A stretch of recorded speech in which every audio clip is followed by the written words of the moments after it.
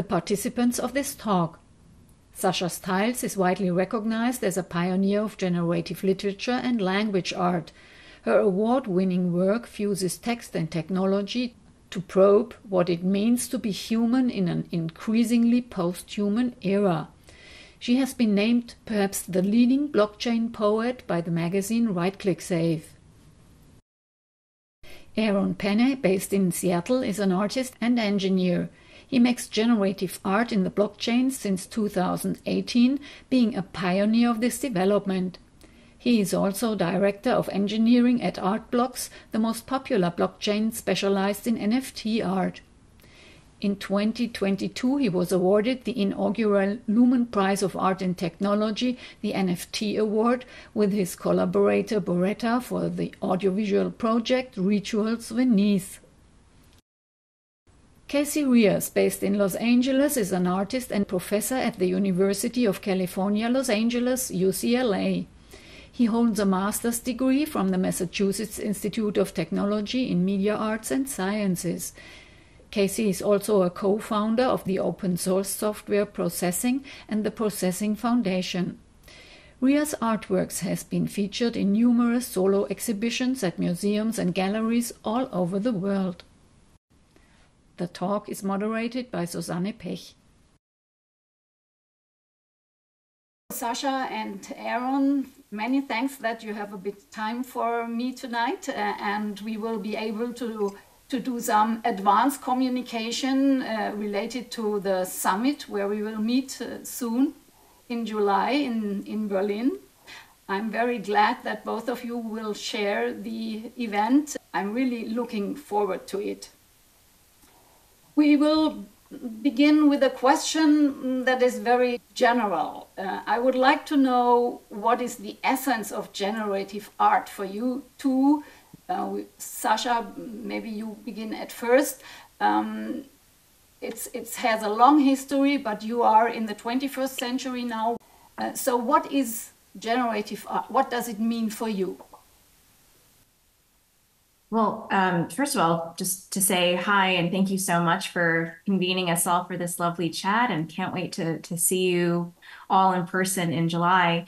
So generativity, I think for me, means something maybe a little bit different from the way we think about it in the art world, because as a poet and as a writer, I've often heard, the term generative used in context of things like a generative poetry workshop, for example, or a generative writing workshop. That's sort of a phrase that I think is very familiar to a lot of poets and writers. You get invited to come into a class or a workshop environment, and you receive a prompt. The teacher, whoever's leading the class, gives you a prompt, and then you kind of take that prompt and run with it. And so it's more of an analog notion of generativity.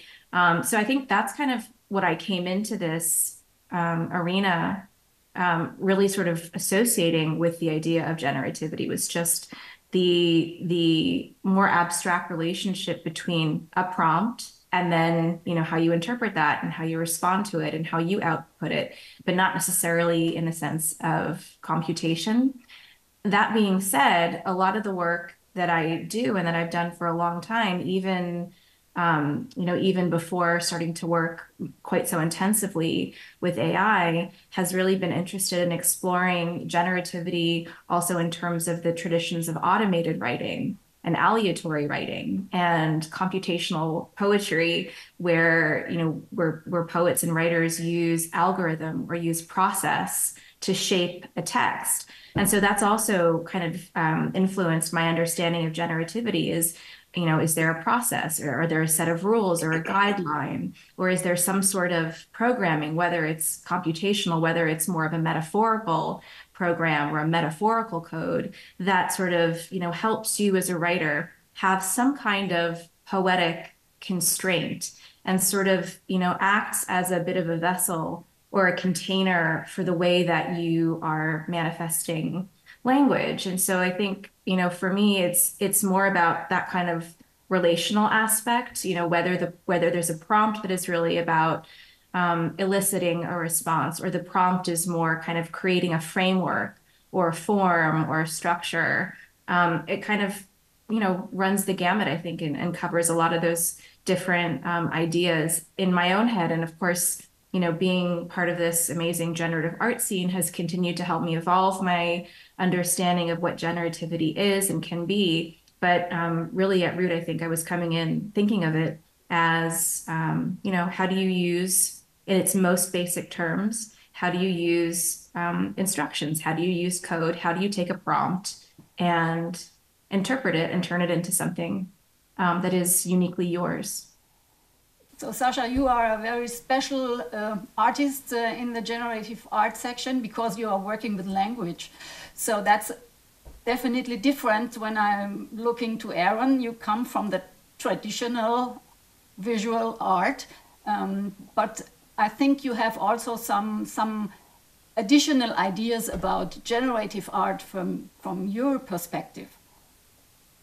Certainly. Actually, Sasha, a couple of things you said there gave me some thoughts that I would love to get into with you around poetry, having so many rules and certain types of writing having predefined patterns and structure and these sorts of like templates, I guess, where you can work within that poetic constraint. I really like that idea.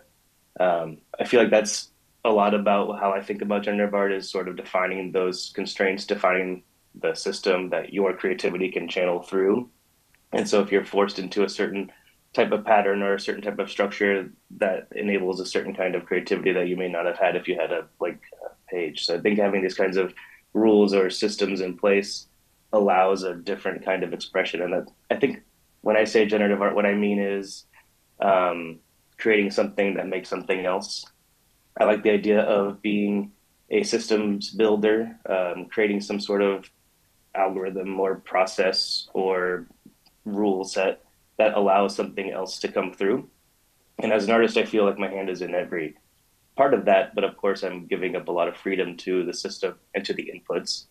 When you mentioned the prompts that are provided in the workshops, I feel like that's like an input that you would take, and then you get to translate and experience that and put something out within some constraints of like a sonnet or a haiku or whatever it is.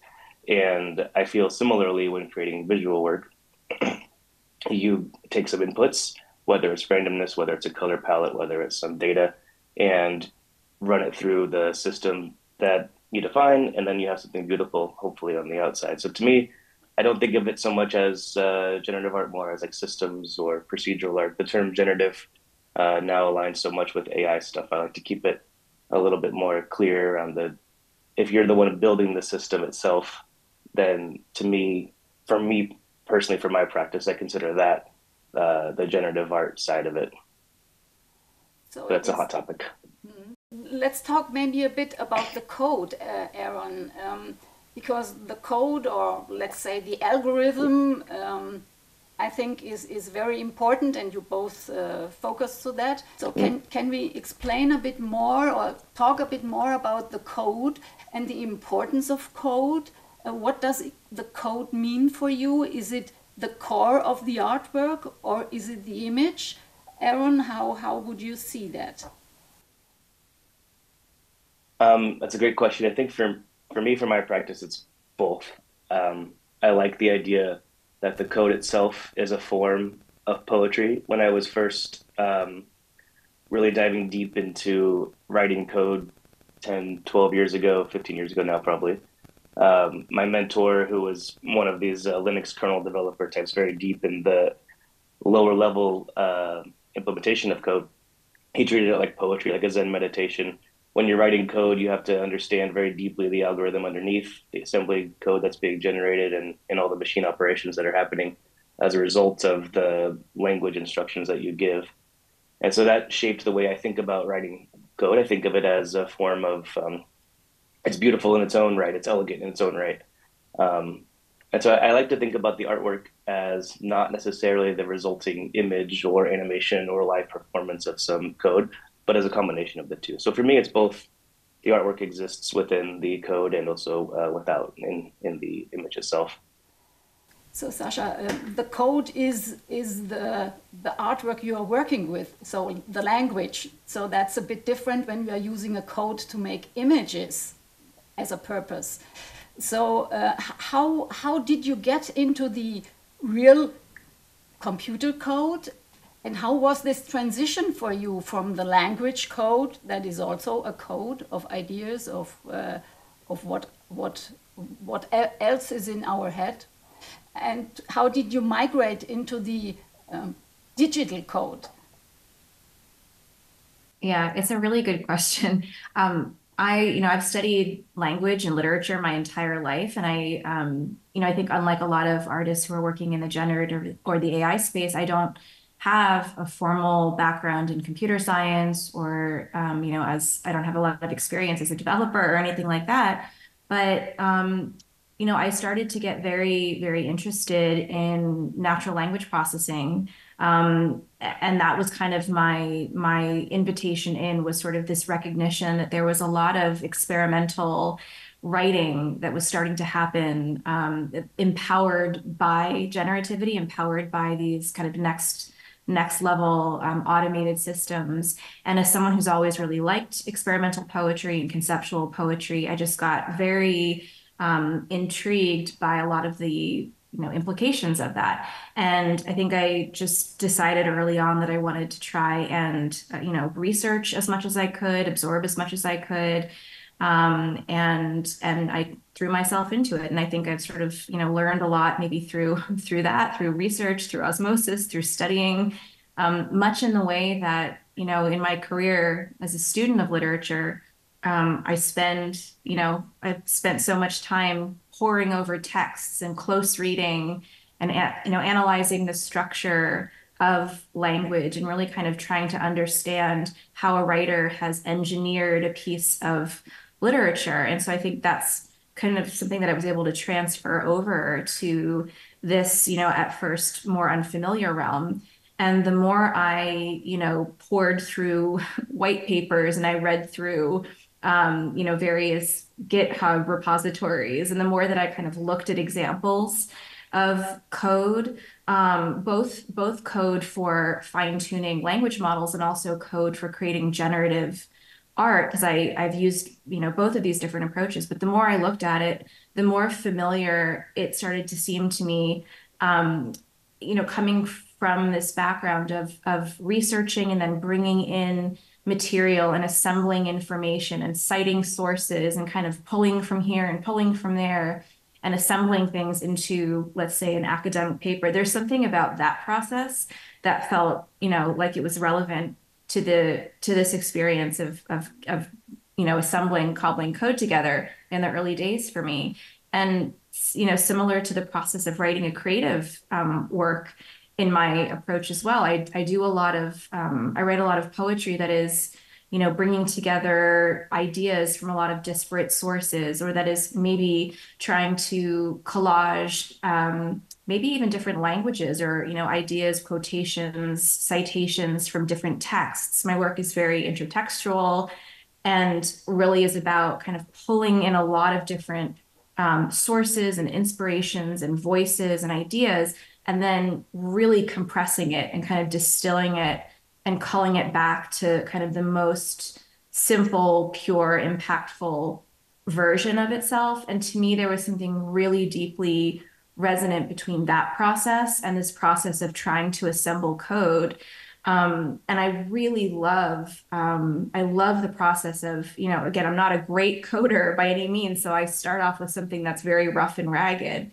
And I love the process of going through and editing and simplifying and looking at the patterns that emerge.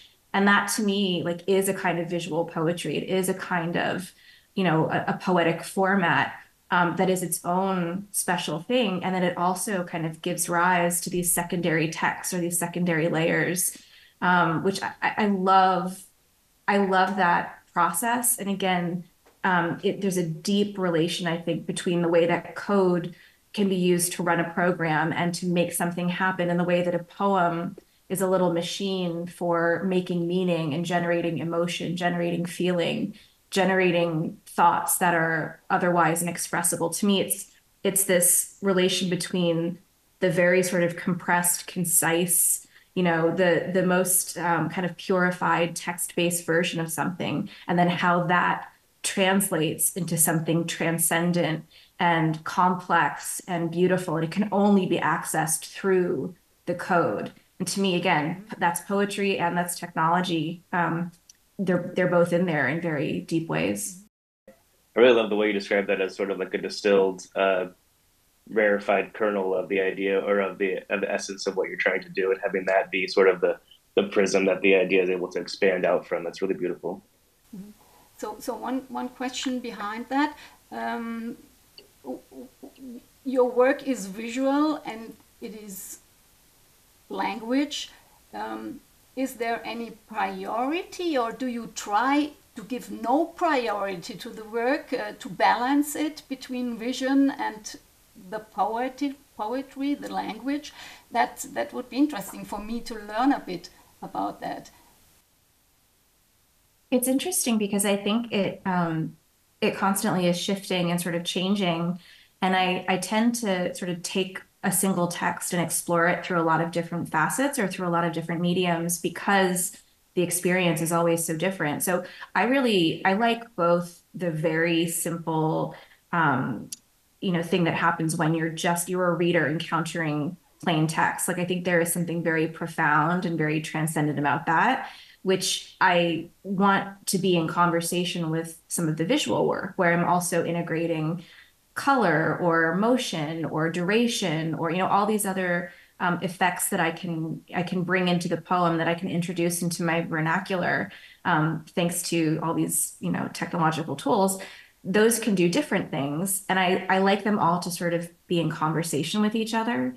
And I like sort of exploring how a poem can exist in a lot of different ways and how it can, I don't know, take on different forms, and how in each of these different manifestations, it does something a little different. It engages the reader in a different way, or it sort of becomes a different version of itself. And to me, again, there's something about that that is kind of relevant with the way that generative art, like long form generative work, for example, is created, where you have, this nugget of information that is always the same. And then depending on the context, it becomes something different. And I like the idea of a poem becoming something a little different, depending on whether I, plug it into a template with FX hash and play with it, or if I'm, using motion graphics and turning it into a big projection, or, it can be all these different things. And I really enjoy, I enjoy kind of playing with all those possibilities. Erin, I want to know a bit more about the Generative Artist Club you invented, you set up. My first question is, do you have any other artist in that club working with language, with similar things that Sasha is doing, or is this very special? The Generative Arts Club is simply a way to have artists who do this kind of work communicate without pressures of public conversation, right? And it started so many years ago, having individual conversations with 20 or 30 or 40 artists all happening in parallel, and felt like it would be better for everybody if we were able to share ideas in a larger forum. So it started out as 40 or so artists, 2018, I think, and now it's about 500 artists, and a lot of active conversation. Anytime there's drama on Twitter, or a new feature being released for a platform, or a new museum show, there's always some interesting behind the scenes conversation happening in this group. I would say that the group to me is special, of course, but it's one of many. There's several groups around the world, and I think that there should be more. I think having artists communicate, having anyone communicate is beautiful, especially having the ability to communicate with people who are exploring the same kinds of paths that you are. A lot of times it feels very lonely when it's 2 a.m. and you're struggling with some artwork that you're bashing your head against for the past couple of weeks, and it feels like a particular very individualistic expression. But then when you zoom out and realize that there's a community of hundreds of people doing the same thing as you, it's really powerful, and it helps, in my opinion, improve your own artwork by being able to relate to others that are doing similar things. When it comes to language, yeah, there are artists, of course, doing work with language. I can think of a project that Melissa Wiederrecht and Ana Maria Caballero did recently. Um, I think that there's several artists in this group that are playing with all kinds of mediums, right? Code and visual outputs is just one pretty thin, I would say, maybe overrepresented avenue of what I would consider systems art or generative art, right? It's it's a particular tool to create procedures that create interesting outputs, and so it is the most prevalent tool, of course, at the time, currently, I'd say, but it is certainly not the only one. So a lot of people use these ideas and experiment with them in different mediums, and to me, that's really exciting. I think relying on the methods for the past 70, 80 years is interesting. There's a lot to learn there. I myself spend a lot of time researching, studying, and recreating things in order to learn.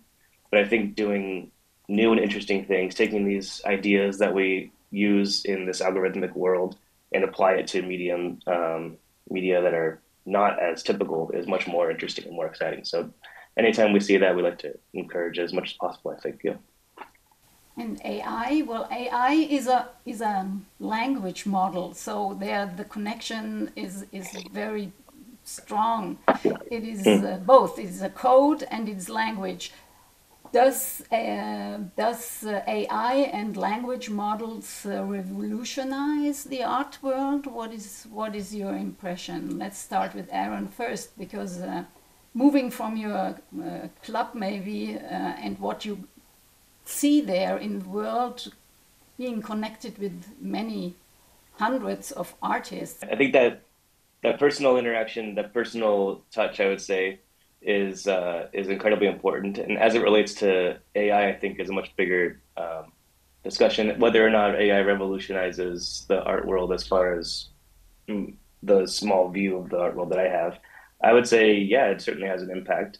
I personally like to not use it as much as probably could, just as a principle, as a rule. I like to keep my hands in the dirt when gardening, right? I like to keep my hands very close to the meat. I think Frieder Naka mentioned this in one of the interviews that he had with you, Susanne, and to me that resonates very loudly. I think it's for me personally, very important to stay close to the craft of the work. And there's a lot of ways you can use AI to speed things up with code generation or bouncing ideas. I really like the idea of using it as an inspiration tool, right?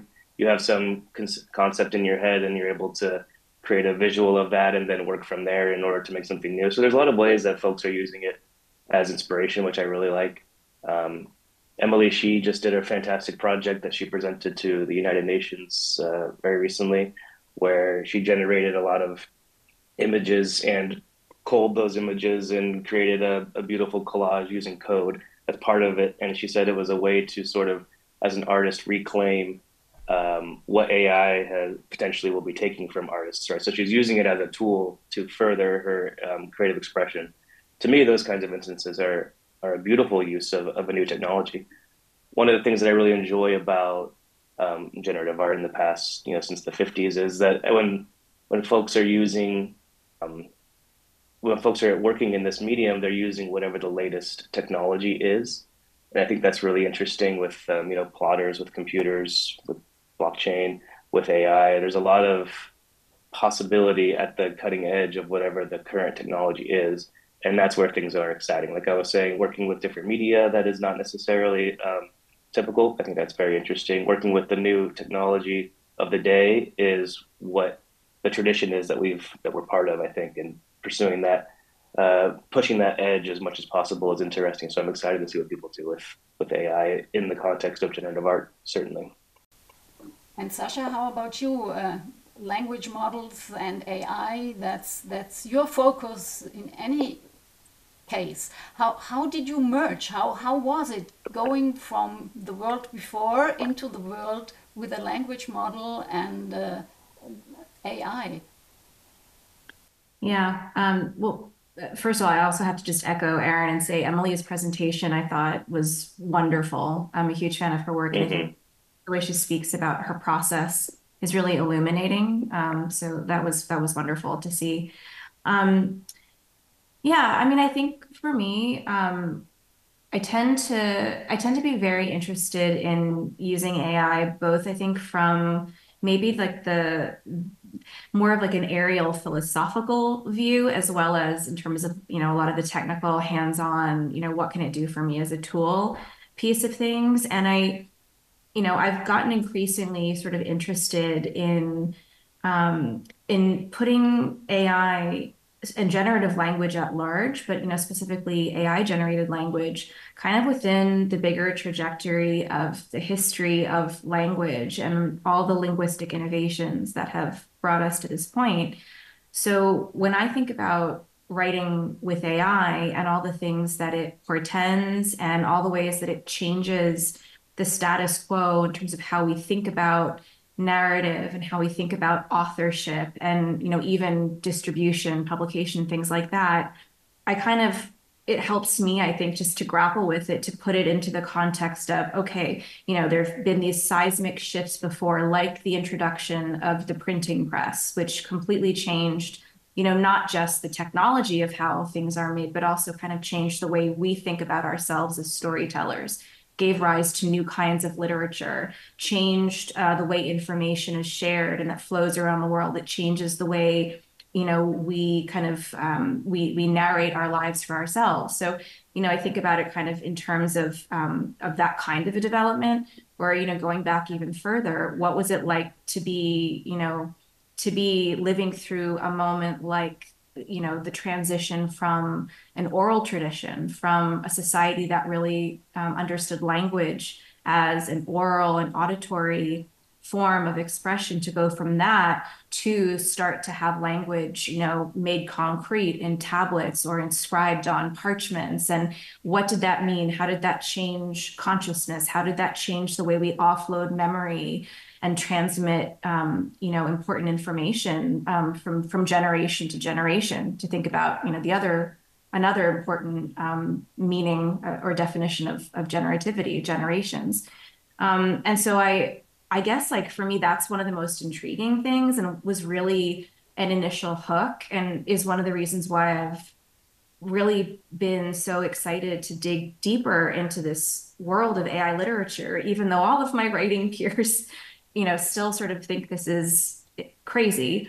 But I really do sort of see it as monumental as those other shifts in the history of human storytelling. I think it's completely changing, how we understand originality and influence and inspiration, and is sort of forcing us to confront, the fact that, all the literature that we're outputting today really relies on and comes from and is influenced and shaped by all of the literature that's ever been created.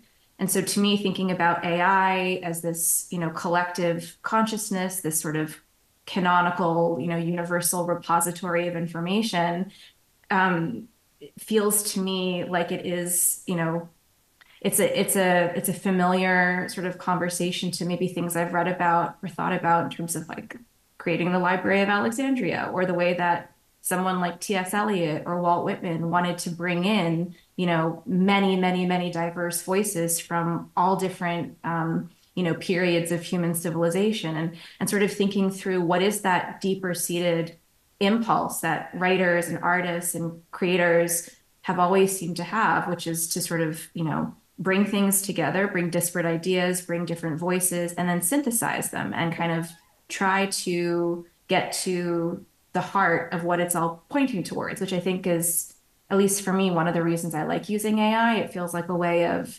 sifting through vast quantities of information and then getting to sort of pull a needle out of the haystack, and then kind of figure out, what is that needle like help me see? What does it point me towards? And so I find that philosophically so fascinating, and just cracks open all these new possibilities for me as a writer, as well as an artist. And then, of course, like, all the tools I think are just, it's like being a kid in a candy store, getting to constantly be playing, experimenting with these, in many ways, unprecedented approaches and platforms and interfaces. And just getting to sort of understand, how it translates from your mind, how it enables you to sort of materialize things that you've never been able to express in a tangible or physical form. I think that's incredibly powerful, and powerful, of course, beyond the art world, beyond the world of literature. It's powerful as a mode for connecting and understanding one another. And so I think for all those reasons, it's just, it's hard for me to understand how anyone in the writing world or the art world would not be like so compelled to try and explore and understand these really complicated tools as much as possible. Do you think it's a matter of inertia or fear why folks aren't diving in as much as you feel like you are? I think there's a lot of fear. I mean, I'm curious what everyone here thinks about it, but I think the most common reaction I get is, it's a mixture of fear and then sort of just the not knowing exactly how it works. And so I think one of the things that I found the most helpful through my own work, and then being able to do this, through the Verse as well, has been sort of putting some of these AI tools into the hands of writers who might not otherwise be inclined to try them. And then, once there's a little bit of firsthand knowledge, it's like, okay, well, now I understand a bit more about what's really happening. And that takes away some of the fear. And then, I think with writers, it's the same thing as with artists. There's fear of being exploited. There's fear of having your work taken, and, to have someone or a company, come in and sort of run with your ideas, run with your aesthetic, which is, I think, in many ways totally justified. But Sure. I think, it's a good thing maybe to engage with those problems and figure out, how do we harness the best aspects of these technologies? Yeah, I completely agree. I think the fear of being overtaken, I suppose, by a tool. But the approach that you take of tying AI to human storytelling, the evolution of human storytelling, this is like a new chapter in that. That's a really interesting thing. And I'm wondering if you see that as like kind of the role of the artist to tie technology back to humanity. I feel like that's such a critical element of keeping things grounded and centered on moving humanity forward, and tying this technology back to its core. It potentially is the role of the artist. I'm curious if you have any thoughts or responsibility around that. Yeah, I mean, it's funny because I feel like we're so obviously, like, we are living in this moment. We feel like we all have a very specific definition of what it means to be a modern human, and it just is interesting, I think, to step back and, like, again, think about the longer trajectory of, like, all the different technological inventions over time that have enabled us to get to this point. And, how different were things before the invention of the steam engine, or before electricity, or before the telephone, or, keep going back and back and back. And it's funny to me to think that at this point, like, we should just sort of say, well, this is it. This is the culmination of what it means to be human. And then the next step is something else completely. It seems to me that, we've always sort of been, we've created technologies, and then those technologies kind of co-create us in turn. Like, the invention of cooking with fire literally changes, human physiology, changes the human body, and enables different kinds of memory and thought processes and cognition. And that's, one example, but I don't know how it's possible to invent a technology and not have that also have, consequence on the kind of human beings we are. Really, the thrust of generativity, like, at its very root, is something that both nature and technology have in common. And I find it so interesting. We like to tease them apart as opposed to recognizing how similar these forces are and how much they share. But I would like to know whether there's something coming up where you say, okay, that's a development, or that's something in the AI world, whatever, I would like to incorporate into my artwork, or there's some idea I still am not able to do right now because technology is missing or something like that. But I would love to do it and hope that I will be able to do it. Do you have visions, what you want to do with your work, where you want to go with your work in the next. You are young guys, you are young ladies, so I hope you still have some ideas of the future, what you want to achieve. So I would like to hear. Well, one of the funny things that I've noticed is, and this is a common, I think, observation, but the more and more advanced that a lot of these AI technologies get, the less and less interesting they become, I think, for me as a poet, because the language aspect of it is getting ironed out. A lot of the quirks and the glitches and a lot of the, even some of the more outrageous, things, the mistakes that might have happened, in previous versions are changing a bit. So, I mean, going forward, I really like the idea of figuring out how to marry more of the, these advancing tools with more of the genuine kind of surprise and really, the poetic glitches that made me fall in love with these processes in the first place, and to figure out how to do that, I don't know, really reliably, is kind of constantly what I want to push towards. I think tactically, something that as a writer, I always am looking at the generative art space. And one of the things I'm a little bit maybe envious of in a way is that I still haven't quite cracked the code of how to really generate really from scratch, real-time poetry that is really, really good. That moves me and that I think will hold up over time. And so that's, it's a very hard thing to do. And I think maybe I'm wrong, but I sort of feel like there's a little bit of a difference when you're looking at visual outputs. Maybe there's a little bit more leeway when it comes to the language. There's a lot of room, for things to, I don't know, doing a project like that where the outputs really are, I don't know, as beautiful and impactful and as poetic as I would want them to be. And I haven't quite figured out how to do that reliably quite yet. Hi, Casey. Glad that you could show up for a few minutes. Aaron, would you accept that I face Casey in at first, or of course, please. Do you want to give a short statement concerning your dreams? Sasha, I will say the bar that you set for yourself feels incredibly high, generating beautiful poetry that moves organically, but algorithmically. It sounds like a tough challenge. I'm excited to see where you move with that. For me, it's about the framing that Raphael Rosendahl has around his work. I really resonate with having the artwork be fully present on any device, on your phone or computer, whatever it is, rather than having to go to a museum and see it.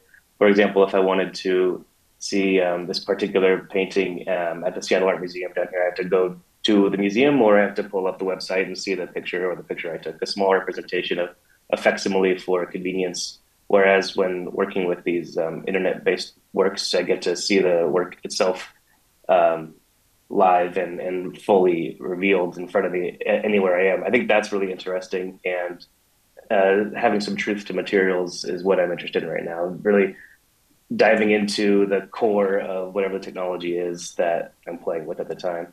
And also I've become kind of obsessed with gardening. So tying the systems that aren't related to my screen or my computer, bringing in that sort of thing in. Some of these more organic, media that are outside or in my studio, not necessarily tied to my computer and code. So I'm exploring that sort of thing. But the dreams are never ending and always changing, I'd say. I want to say hello to Casey. I'm very happy that you join us and give us some ideas. We talked quite a while about the core of generative art, as well as the meaning of artificial intelligence for generative art. You were not with us, but nevertheless, I think you have a clear picture about that, looking at your own art and looking to the world producing art. So give us a resume of your thoughts about generative art, the code, and artificial intelligence.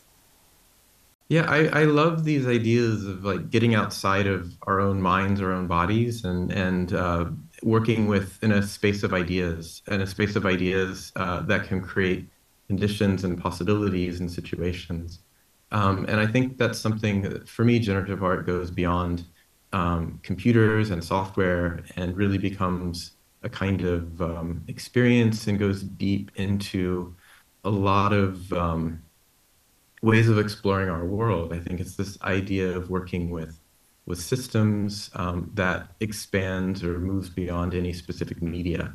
And in specific, I'm very interested in um, sensory experiences, things that are sound, generative practices in music and things that aren't music too, things that are sound in performances, things that happen in space with other people, ways of creating relationships and exchanges between people and communities through generative techniques as well. And then in my own work, I've done that a lot in the history and tradition of painting and drawing through writing software. I think this idea of constructing a space of possibilities and then seeing that space of possibilities performed by something that's outside of myself has been like the large motivation and what's been really exciting within that. Do you think that we are moving into a fully digital world, that we are moving from, I would not say reality, but because it's also a reality, from physical existence to some kind of a existence of thoughts? Mm. I'm very interested in material body sensory environments. I'm really interested in physicality and materials.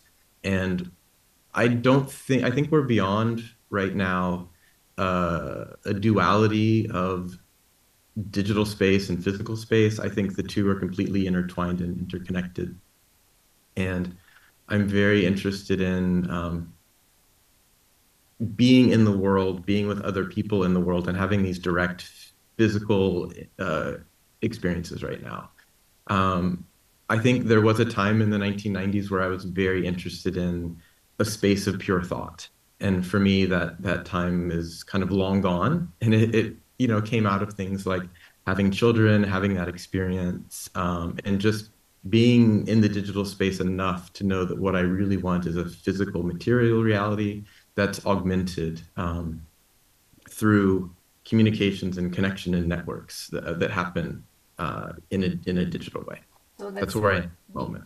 The interconnection between the two worlds that are not really two worlds but one. Yes. Mm-hmm. Mm-hmm. Okay. I think that echoes what Sasha was saying about humanity and technology being teased into two categories, when really they're one and the same. Nature and technology, they're one and the same. Yeah. The two cultures that are only one at the end. Mm-hmm. Yeah, I've been the last few minutes been thinking about this larger picture, which I think I'll get to that question more directly.